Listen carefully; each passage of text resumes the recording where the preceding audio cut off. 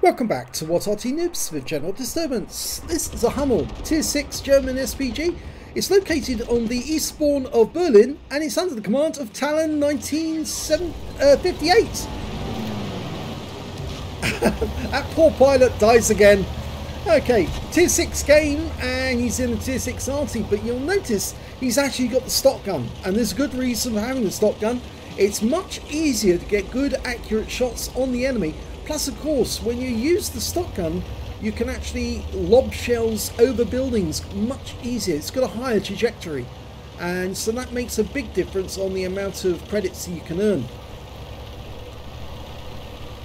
Now, I'm featuring this game on Berlin because a lot of you want to know all the firing positions that are available to you as Arty players.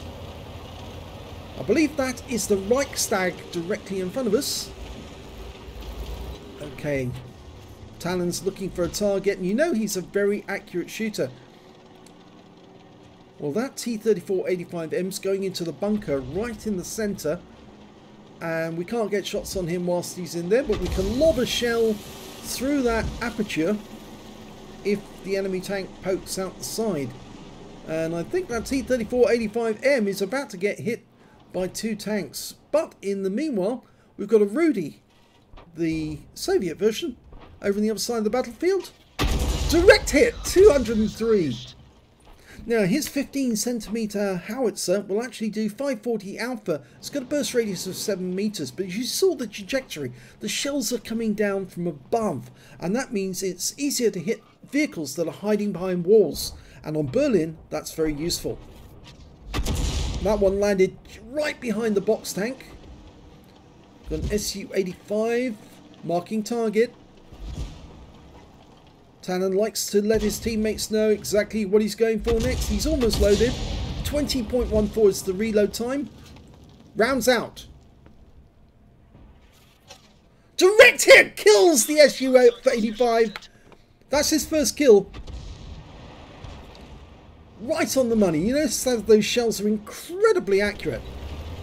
Now, one of the big drawbacks about having the stock gun is its short range. Yes, it doesn't fire as long as the other one. The other gun is a much higher velocity, and it's a much longer barrel because it needs the accuracy on that higher velocity.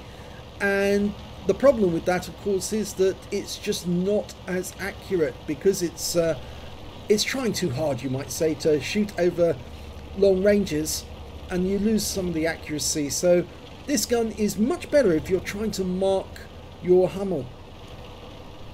You can see Talon's already got mark on his barrel. First mark.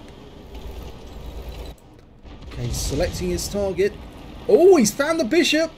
He's dialing in, but before he can get a shot, he's killed. Oh, up here to the north, we've got a Panzer IV-H trying to fight it out with a box tank, and that's only going to end one way. Rounds out. Oh, that's a ram kill actually. So unfortunately Talon misses out on the kill there. But there's a T-52 next to those concrete blocks.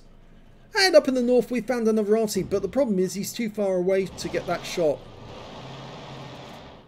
His line grayed out. Ah, now he can hit this one. That's the Rudy. He's hit this one before. You can see the mark on the front of the vehicle where he hit it. Well, that's dead. Who's next? Stug 3G. Dialing in. Rounds out.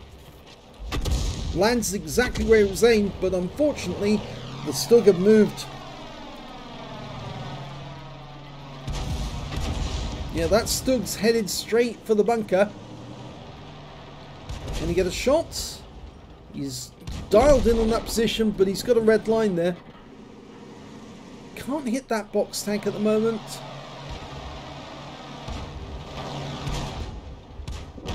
He's got no solutions there.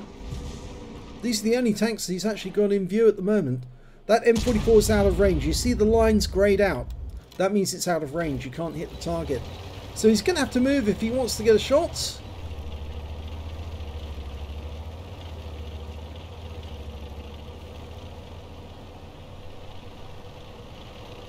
Now, I would say actually, and I must say, is the compliment wargaming on such a complex map. It really is very complex. They put a lot of destructible scenery in, and it would have taken them a long time to put all this together. And it is an interesting map, except of course there's so many buildings that it's very difficult to get shots for Arty, and of course I think they know that, because that's what they did with the Paris map as well. Well, that M10 is now virtually out of health, and yes, it's now out of health altogether. That's his second kill. So 2 kills now.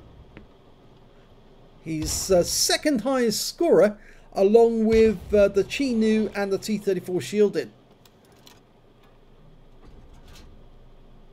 There's a T-52 directly inside that building, but he can't get, or inside the bunker, but he can't get the shell inside it. Okay, he's looking around for another target. He has got the range to hit that Su-85. If he's still in that bush, he's going to try a blind shot.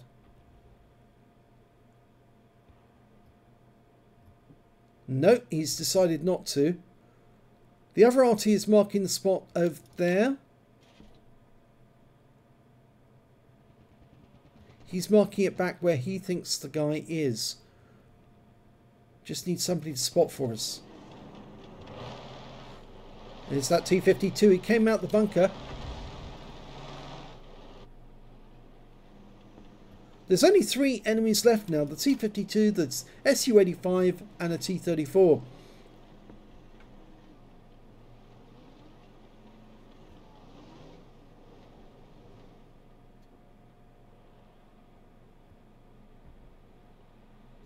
Well, the Su-85's been spotted down in the south. There he is.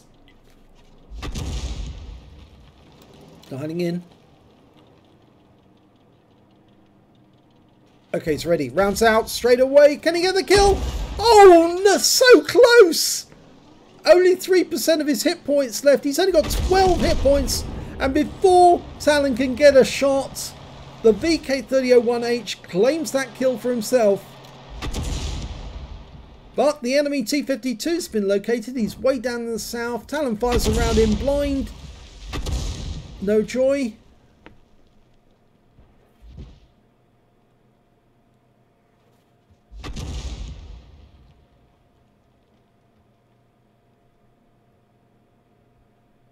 Okay, he's marked the ground where he thinks it is. These open areas down in the south, they seem very dangerous for Arty, but I suppose you can actually relocate into these areas if you've got a fast Arty. That T-52 is well on the move. He's been spotted. Oh, and he fired his round, and looks like now he's about to get attacked by this T-52. He's been hit once, and again. And again. Oh, this is bad. Yeah, didn't work out. T-52 is a little terror when it needs to be. A troll tank. It is a proper tank, and you can take them down. It's not like those clown cars, but yeah, you do need to be aware of them. And the kill goes to our Fifi, who got a direct hit, took him out. So sadly, Talon's out the game, but he did give us a good show as to where the enemy is. Oh, and I'm just liking these new models for the VK3001H. This was created by Jazz and Tane. Fantastic work, Sir Rusty. Beautiful, isn't it? Look at all the baggage on the turret. 3D modelling. Perfect.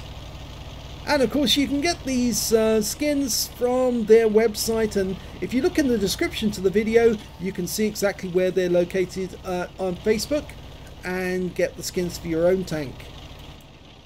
Well, he was seen by the enemy. It's a T-34-85, no, T-34, just the standard. There he is. And one shot kill. And that ends the game. So sadly, Talon didn't end the game alive, but he put up a good fight. Let's have a look at the end of battle stats. Well, he didn't get any medals or even a classification. He got a bruiser medal for getting at least 5 critical hits in this game. He managed to get 6, but he did pick up 2 kills and he got a win rate of 1034. Let's have a look at team score. He didn't get the highest damage in the game. No, that actually went to the VP with 1369 hit points. and but he didn't get the high caliber, so maybe it wasn't 20% of the enemy hit pool in total. The next highest scorer in the game was the T-52 with 1274, the guy who killed Talon, and after that the Excalibur 1238. He picks up a Confederate, and the SU-100Y got the Pascucci's. Talon managed to get 682 hit points, which wasn't bad, fairly good, and it was an interesting game. When it came to base XP, to kills rather, it was the Fifi who managed to get 4 kills, 3 kills to the box tank, and 2 kills to the T-34 shielded, the Chinu, Talon's Hummel, the VK3001H, and oh, I should mention that T-52 on the enemy team also got 4 kills. Yes, shouldn't miss that, because one of those kills was Talon. And when it came to base XP, he managed to get 425, but he was beaten by the SU-100Y with 791, and the T-34 shielded with 749, and finally the Fifi with 726. Talon fired 9 rounds, got 3 direct hits, 3 direct hits, no penetrations, 5 splash. Damage of 682 hit points, all of it at more than 300 meters. He received 5 hits from the enemy, 4 were penetrations, 1 non-penetration, all from that T-52. And 5 enemy vehicles damaged, 2 killed, and 12 hit points of stun assist of 3 stuns. On a premium count, he earned 22,242 credits, got 50,000 credits for completing the mission, and total was 72,242. After repair and ammunition resupply, took away a profit of 65,497, which is pretty high for a Hummel. He earned 637 XP, times 2 for the first victory of the day, took away 1,275 experience points altogether. Now, although he didn't get any medals, learning about Berlin is an important thing at the moment, and I'm just pointing out to other players that this is the reason why we're featuring Talon's game, because we need to learn about the map. Yes, we could go on to a training room and wander around Berlin and have a look at all the spots and everything ourselves, but it's interesting to actually see how the games are played out. And so I will be featuring as many games of Berlin as I can, both by Arty and by other tanks, just to get a feel for the place. So thanks very much to Talon. Well done for the game. Pity you didn't survive until the end. That would have been nice, but you can't have everything in this game. So if you enjoyed that replay, please give this video a like and do subscribe to our channel. And thanks for watching.